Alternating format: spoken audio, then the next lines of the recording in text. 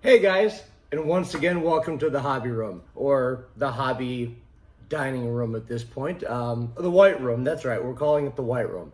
Every now and then, some of these videos where I want to do a hard focus on something, it's a little bit easier to do it in the white room versus, my cluttered workshop. But we're working on it. We'll see how it pans out over time. And we'll take it from there. Now, most of you guys, or the guys who follow me, know that I've already done a quick video on the Stadium Blitzer. I totally lucked out. I bought this thing online, sight unseen, and we all know that it's built on the Falcon chassis, which is effectively made of peanut brittle. So 9 times out of 10, when you buy one, it's crap. It's just crap. I completely lucked out. I bought the example that showed up was in fantastic condition from the box to the vehicle. I did a light restoration on the vehicle. I didn't chronicle it because really it needed so little that it wouldn't have made for a good video. Now I did some light disassembly and some cleaning just to make sure that everything, looked nice and shiny and in fantastic condition, which it absolutely is. So I'm not going to bore you guys with that. 2 things that I do want to bore you with, and thing 1, the wheels. These wheels had gone yellow, as so many of them do.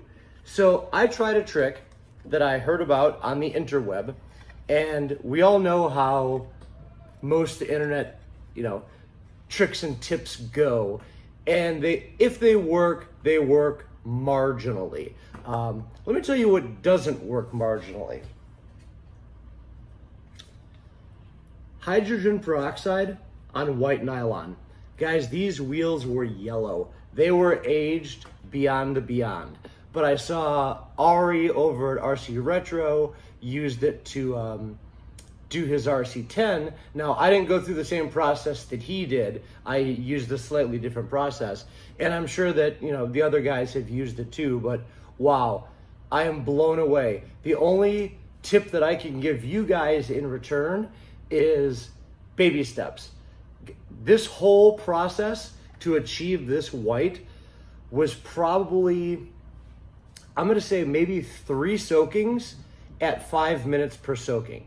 And what I would do is I had a cylinder that I filled with hydrogen peroxide, soaked each wheel one at a time, 5 minutes, banged it in the sink with cold water, went on to the next wheel, times 4, assessed where I was. Decided I wanted more, another 5 minutes in, another cold water rinse.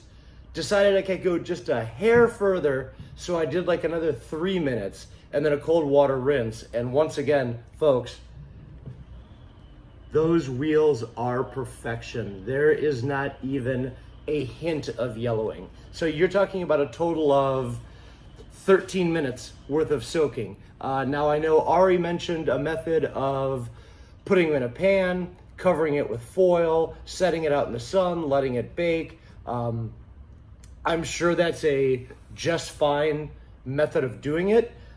I simply found that I didn't need to do that. I did this on my kitchen counter. I just dropped a part.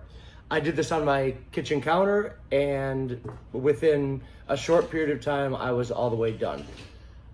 So, what am I going to cover in this video other than telling you about the virtues of using hydrogen peroxide? Well, 2 things. I have a favor to ask of you guys. This vehicle is going to be a shelf queen for me. It's never going to run. Again, it's a Falcon base vehicle. I have my faith. You could fit my entire faith in this vehicle's strength into a thimble. I'm absolutely certain that the way I run my vehicles, I will have this completely broken and destroyed and shattered inside of 5 minutes or 1 battery pack. There are absolutely no cracks in the chassis. I visually inspected everything to the nth degree. And in fact, I even went so far as to put a little bit of lubricant on each screw as it went back in so that the friction of driving that screw in wouldn't split the key points here at the front and the back of the chassis. Now, with that having been said, there's one tiny crack, And if you guys have a part, please, I will buy it from you. This rear shock mount right here, this long cylinder, which is a part of this rear bulkhead, has a tiny crack. Now, once again, this is a shelf queen. This will never be on the ground, even though I bought brand new tires and everything else. This will never be on the ground. So it's not expressly critical, but I'd like to know in the back of my neurotic little head that it is 100% perfect. And that little, tiny little split, and it's not even affecting, I'm sure I could drop some cyanoacrylate in there, and I even thought about sleeving it. I even thought about taking a piece of brass and sliding that over the top of the plastic, which would keep it from, you know, opening up anymore. But you know what? If one of you folks out there has the exact right piece, I will happily take it. So that brings me to, you know, this antenna is right in my face. That brings me to the next part of my video. I showed you guys last time the body that the gentleman had created for this thing. Now, how 90s is the spiderweb paint? I mean, I gotta give it to him. All told, and you can see it next to the box art, all told, it's a cool body. And there's not a rip, there's not a scratch. It's never been upside down. I think he painted this and shelved it. But it's not box art, and I'm a bit of a box art snob. So I had to go and do a thing. I'm gonna move this out of the way. The thing that I did was procure a brand new body. This is a Team Blue Groove body. And a set of decals. These are from MCI. Now, folks, I can't even tell you how long it took to get this body and these decals. And it's not MCI's issue. It's everything to do with the post between Canada and the United States. These decals took on the order of 5 weeks to get to me. This body actually came out of, the body came out of Belgium for some reason. So that took the better part of 2 months.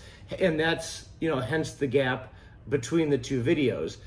So really what I'm gonna do now is I'm gonna go ahead and do up a fresh box art body, lay it onto my absolutely perfect Stadium Blitzer, and that'll be a job done, and that'll be another one on the collection. So I guess I don't know if I'm going to do this as 2 videos or if I'm going to try to edit them together.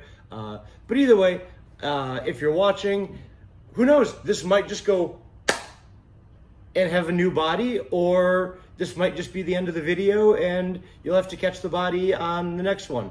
But either way, look forward to seeing you guys soon.